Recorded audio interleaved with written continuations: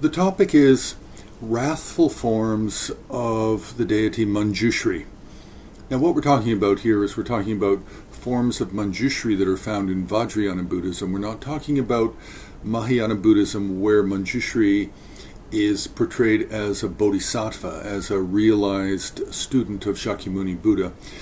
We're not talking about that. We've moved on for now, and we're dealing with Vajrayana Buddhism, Tantric Buddhism, where some of these, in Manjushri, especially some of these enlightened students from the sutra literature, from students of the Buddha, are now personified. They're now made anew into meditational deities in Tantric Buddhism. So they're kind of like props for Tantric theory and meditation practice in Vajrayana Buddhism. So, dealing with wrathful forms of Manjushri, we've already talked about this a little bit under different headings. And similar to Avalokiteshvara, there's very few wrathful forms of Manjushri that actually bear the name Manjushri at the beginning or the end of another name. I mean, we have a number of different names in Sanskrit for Manjushri. We have Manju Vajra, Manju Gosha.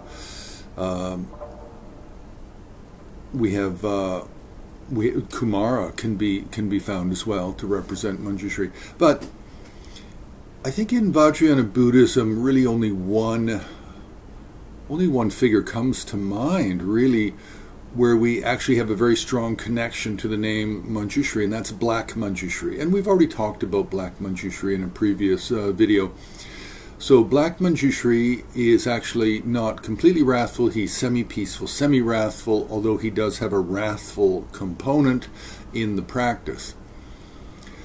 Then we have the most popular ones, of course, are the Yamari class and Vajrabhairava, which are wrathful forms of Manjushri. And all of these other forms, they all stand on their own. Their names do not need to have the term Manjushri or Manju Vajra or Manju Gosha applied. They stand on their own. So probably the most famous wrathful form of Manjushri is Vajrabhairava, with the buffalo head, and there's many different forms of Vajrabhairava. Even a Heruka form, one-faced, two-armed, or else we have the many-faced, many-armed, many-legged Vajrabhairava.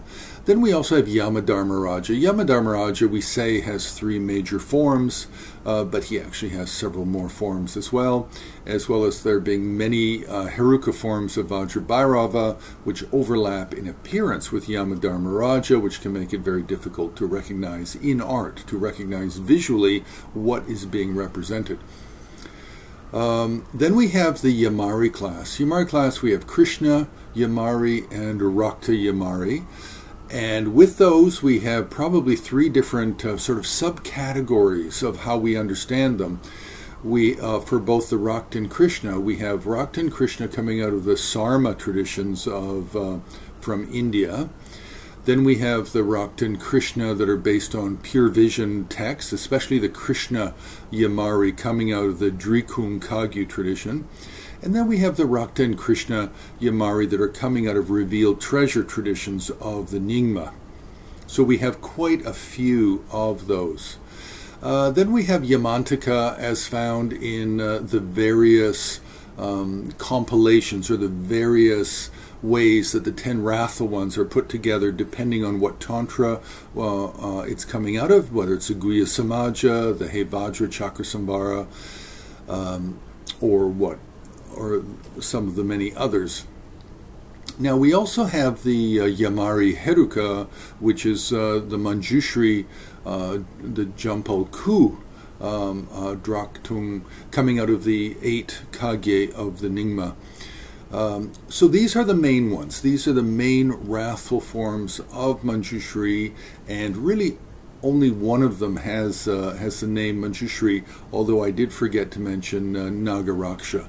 Jampal Nagaraksha is actually a pure vision teaching, does not come out of Sarma, but it is passed on I believe it's coming down through the Drikung, but it can be popular in other traditions as well. So just touching on some of the wrathful forms of Manjushri, mostly that do not have the name Manjushri included in the title. Press the like button. You can always subscribe. You can ask questions. You can join Horror on Patreon, where we have exclusive videos, exclusive articles, and exclusive images, and it's updated regularly.